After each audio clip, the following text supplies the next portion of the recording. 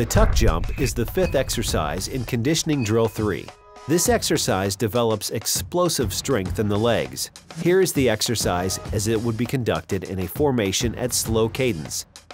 The starting position for the tuck jump is the straddle stance with arms at the sides. On count 1, perform a half squat while driving the arms rearward. Jump up from this position, pulling both feet under the hips and tucking the knees to the chest.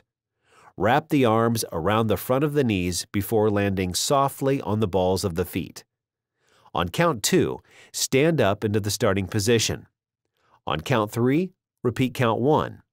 On count 4, repeat count 2.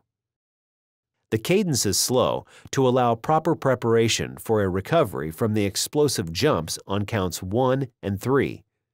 Build up to 10 correctly performed repetitions.